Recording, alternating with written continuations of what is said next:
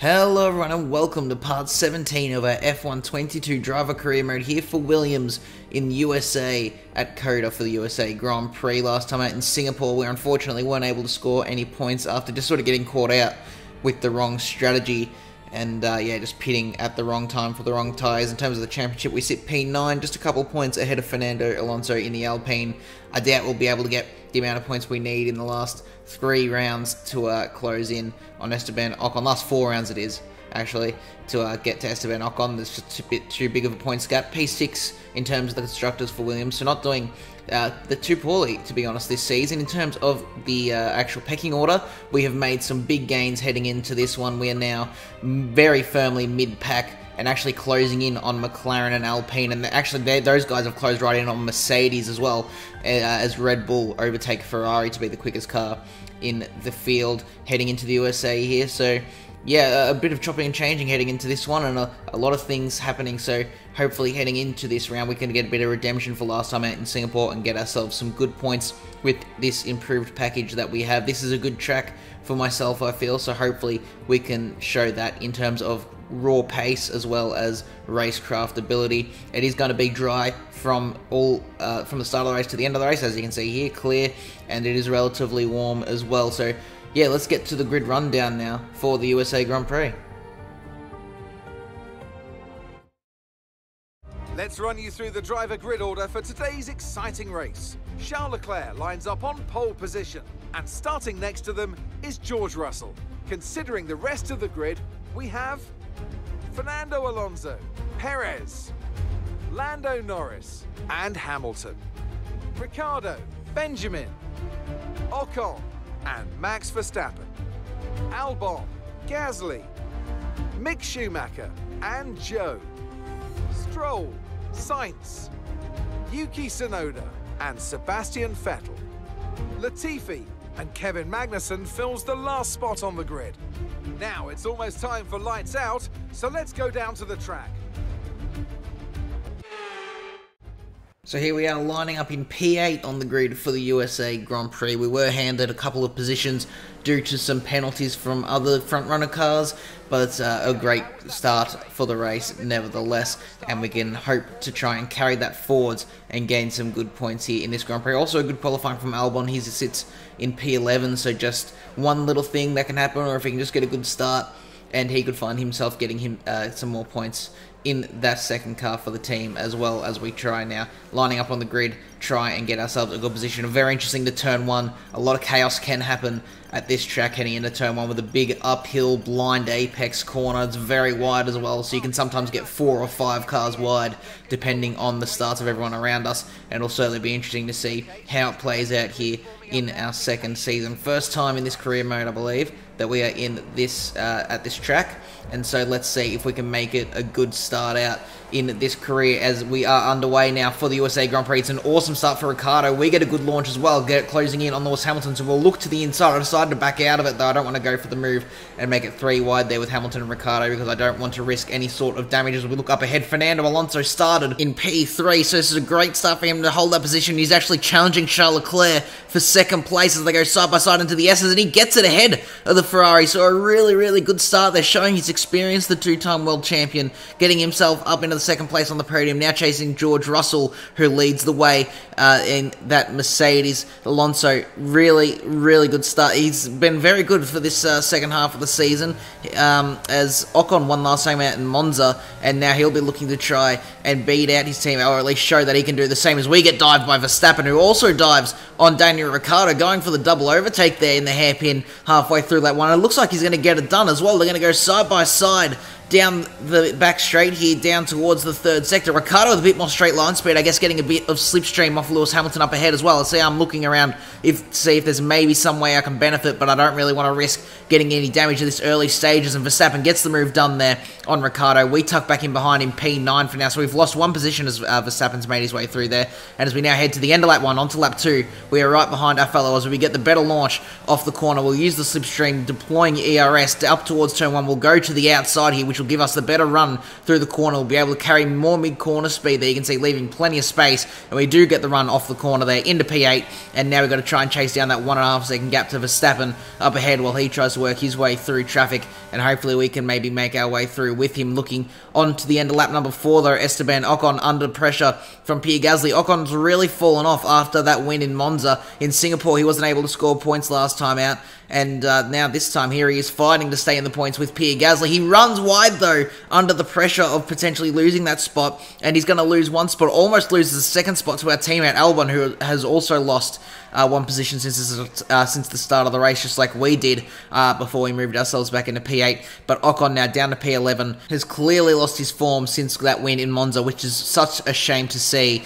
as we now look forward onto lap 5 here, being re-overtaken by Daniel Ricciardo. Gets the move done there with the DRS. I tuck back in behind in the slipstream. He goes defensive, so we'll look to the outside, go for the cut back through the corner, but he very cleverly stops it on the apex so he can't get it done, and we have to sit back behind our fellow Aussie until the end of lap 5 here, where he has a bit of a poor run off the last corner there. And so by the time we have DRS, we're already looking to get alongside Ricciardo, and we do fly past the McLaren there into turn 1. He actually tucks back into the racing line as well. That's how quickly we were able to get through. And so that's back into P8 now, but it's now 6.8 seconds to Verstappen ahead of us, so it looks like we've lost touch to those front guys already, as Gasly now does a repeat of what Ocon did running wide at turn 1. So Ocon tries to get his nose back in there. He'll go around the outside of turn 2. They're going to go side by side into the S's section. Who's going to be braver here? It's Ocon. Gets his nose back ahead into the points, that last points paying position into the race. And as you can see now here on lap 9, we're just in a bit of a no man's land. It's now almost 10 seconds to Verstappen ahead,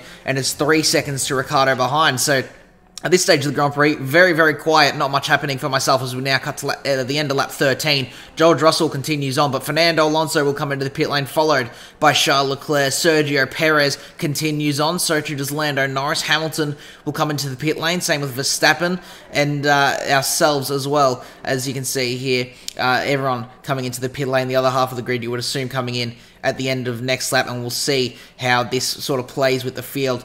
Will the undercut or the overcut be the better of the two strategies? That's what we're going to find out here. It should just be a simple one-stop unless you get damage, of course, so not really much to play in terms of tyre choice. It's going to be a very, very simple medium to hard switch. As you can see there, getting nice and done very quickly, not getting held up in the pit lane, which is very good for us as we now head towards the pit exit. We're going to exit the pit lane in what is P14, but obviously about half of the field hasn't come into the pit lane yet.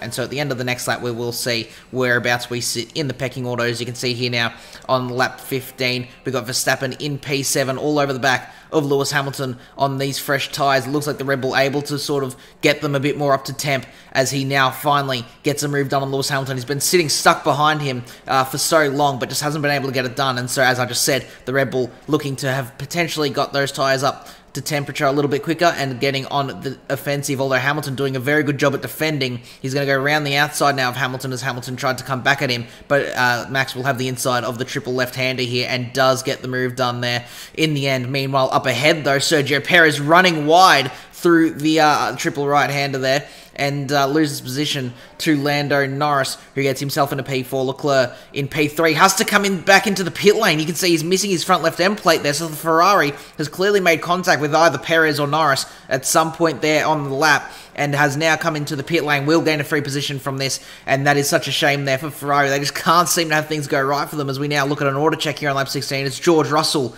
leading the way for Mercedes by about 1.2 seconds over Alonso in P2, and a very clear P2 as well. 5.5 seconds to Lando Norris in P3, Perez in P4, but Fernando and Norris doing very, very well for themselves in mid-pack cars to be showing that the mid-pack is very, very much closing up to the front of the field. Verstappen sits in P5, Hamilton in P6, and then it's a 10-second gap back to myself in P7 here as we head into the second sector, about 7 seconds ahead of Daniel Ricciardo. So still in that massive no man's land that is just expanding, especially behind us. We've sort of gone a bit equal now with Lewis Hamilton and Verstappen on pace, but the gap behind us is opening to Ricciardo, and then Gasly sits in P9, having gained a spot from Charles Leclerc. Same too with Esteban Ocon, also gaining a spot to keep himself in P10 now that Leclerc finds himself down in P13. Albon Unfortunately, still yet to get himself into the points, and it's looking more and more like that won't happen unless he gets very lucky or at least pulls up the pace a little bit more as we look here on lap 16. Though, again, Albon has very quickly closed up to Ocon in about half a lap there, so he dives to the inside of the final corner. I wonder if Ocon's got an issue, because Albon has very, very easily got that move done into P10, which is what we love to see for our teammate to get himself into the points. Meanwhile, further back here now on lap 17, Charles Leclerc is ahead of Carlos Sainz, but makes a mistake entering the second sector, so Sainz attacking his teammate. This is not where Ferrari should be. They are very close to equal best car in the field. They're very close with Red Bull fighting for that top spot, but here they are battling each other outside of the points, which is not where Matteo Binotto will want to be seeing those guys at the moment. Now Ocon in P11 defending from Charles Leclerc, but Leclerc going for a move in a very unorthodox space there, as Sainz also gets the move done there following his teammate through. Sainz also diving it to the inside of Charles Leclerc into the final corner. So the two Ferraris still doing battle with each other outside of the points. So these guys are just hurting each other more and more. As the season goes on, they seem to be caring less and less about team orders and helping each other out. I don't know, they're just sort of letting it slip away from them. We would have thought they were battling for the constructors, but as Red Bull have pulled a bigger and bigger gap, those guys have just sort of stopped caring about that fight altogether and have only been really trying to prove who's better than the other at Ferrari. On the end of lap 19 here, though, Kevin Magnussen going for a move on Esteban Ocon, and this makes me feel like Ocon definitely has some sort of car issue, maybe power or maybe cornering. I can't really tell. There's no big obvious issue, but he's just getting overtaken in places that aren't the usual. Normally, it'd be on a DRS straight around here, but Ocon's just getting dived left, right, and center at every opportunity. Meanwhile, up ahead, Fernando Alonso has closed in on George Russell for the lead of the race. The Alpine is absolutely flying at the moment, and he's looking to get a move done on the Mercedes, our senior team here. So as much as I'm loving seeing Fernando do well and overtaking for the lead of the race as he does here at the end of the straight, it's also a bit of a shame to see the team that we're trying to get to losing out to a mid-pack car, as Alonso, the two-time champion, does take the lead of the US Grand Prix. Could we be seeing 2 race wins from one from each Alpine here in this season? That would be very, very exciting to see, and a very good showcase of how much this field is closing up. As we now look to the next lap, Alonso has pulled well clear of these guys, as Lando now going for a move on George Russell. So maybe Russell has some sort of issue, because he's now just losing heaps of ground. He's lost heaps of time to Alonso. Now Norris has caught up to him and passed him here, heading into the third sector, and Perez is also not that far behind as we now cut to lap 23, so just another lap later, and Perez is going to go for a move before they even get to the straight here, looking to the outside of the hairpin, forces Russell to go defensive, so that'll actually give Perez a better run. So maybe that was a bit tactical there from Perez. Maybe he wasn't actually trying to get the move done, but more so try to slow down Russell, as he has the DRS and will quite easily get the move done here before even getting to the braking zone. And so Russell, in the space of 3 laps, has gone from leading down to P4, so that I think he absolutely has some sort of engine issue. As we look here on lap 24, there it is, the engine does finally go bang, so it looks like he's been limping around with some sort of issue while Mercedes tried to fix it, but in the end, it just wasn't meant to be, and so Russell is going to retire from the Grand Prix. Not the result Russell would have been looking for here this season. It's just not been too great for Mercedes as a whole, really, has it, with Hamilton having a whole bunch of issues, and now Russell also showing that his side of the garage not doing that well either. That is a free extra position for us, though, so that moves us into P6, which is very, very good for us, and that'll be a really good chunk of points as we now cut to lap 26. Daniel Ricciardo under attack from Pierre Gasly in the AlphaTauri. Gasly will go to the inside of turn 1. They're going to go side by side with each other. A little bit of wheel banging between them. Ricciardo will have the better run out of the corner down the inside of turn 2 and holds position now ahead of the AlphaTauri. Now heading to lap 27, on to lap 28, to the final lap of the Grand Prix. We have closed in on Lewis Hamilton. For whatever reason, Hamilton and Verstappen have been really slow. The guys ahead have continued to pull away, but for whatever reason, these guys are just going real slow, and we get the move done there. We get a beautiful crisscross through turn 1 and get ourselves into P5 now. As we look further back, it is Charles Leclerc sitting in P10, in 6.5 seconds back now is Carlos Sainz in P11. So the Ferrari guys are only going to be looking to get 1 point here as into the final corner now, as these guys head on the final lap. Sainz almost handing Magnussen that P11, making a mistake through the final corner. Under attack now from both Haas cars, so something has gone seriously, seriously wrong for Ferrari here this season. I guess For Charles Leclerc, that was more so because he had to make that extra pit stop to fix his front wing. But for Carlos Sainz, it's been really weird because sometimes he has race-winning pace like we saw last time out in Singapore. But this time out, just on absolute plain raw speed, he's just been slow. He's had absolutely nothing as we defend from Lewis Hamilton there as he tries to come back at us and hold on to our P5 for now. And a very, very weird-looking top 5, even the top 10, I must say, as we look to Fernando Alonso leading the way into the final corner. He is going to take the win here at Coda for Alpine as he comes across the line very slowly there to celebrate and take in that victory. It's been a while for Fernando Alonso, but he does do it, and it's Lando Norris in P2. So what an interesting podium with Fernando winning and Norris in P2. Perez takes the final spot of the podium there for P3, so it's not even the main Red Bull that you would think would win in P3, and then it's ourselves with an incredible P5.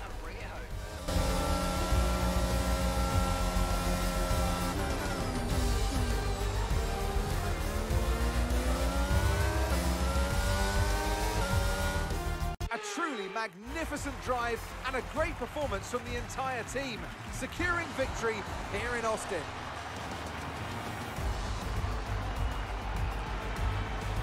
Natalie Pinkham, how do you think they were able to set themselves apart today? I think it was clear what the main contributing factor out of the track was: speed.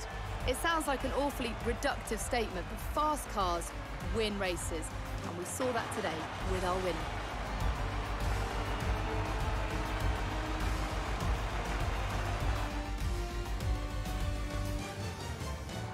As today's winners make their way up the podium steps, the folks at Alpine have shown once again just what it takes to build a successful Formula One team.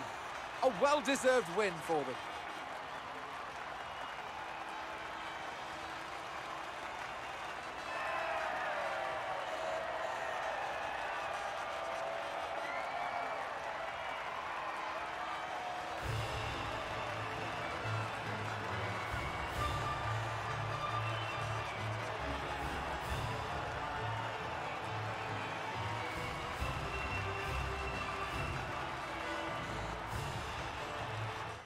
So here we are with the results for the United States Grand Prix. Fernando Alonso with an incredible race win makes it 2 wins for Alpine in the last 3 races, with Ocon winning in Monza and Alonso now at Coda. Lando Norris also doing very well for himself and McLaren to finish in P2 ahead of Sergio Perez in P3. The championship leader Verstappen does a good recovery to go from P10 to P4 there. Ourselves, a really good race, getting some points, some redemption for the poor performance at Singapore to get ourselves 10 points in P5. And our teammate Albon doing well to finish in P9 and get himself a couple points in the championship as well, moving himself into P13. Unfortunately, Alonso's race win means he absolutely blasts past us in the Drivers' Championship, and we drop down to P10. He moves himself to P8. Verstappen, as I said, the championship leader, now 6 points ahead of Charles Leclerc, as Ferrari have just really sort of thrown all this away from themselves. They lead the Constructors' Championship for now ahead of Red Bull, but that gap has been closing, and if they keep up performances like this weekend, we could very well see Red Bull taking and leading the championship at the end of the season. We're still sitting in P6 for Williams, very comfortably ahead of AlphaTauri, and unfortunately just a bit too far behind Alpine to really close that gap in the last 3 rounds of the season. But yeah, next round we will be at Portugal for the first time in this career. So if you guys are looking forward to that, make sure to leave a like and subscribe to see more content like this in the future, and I'll see you all in the next one. Goodbye.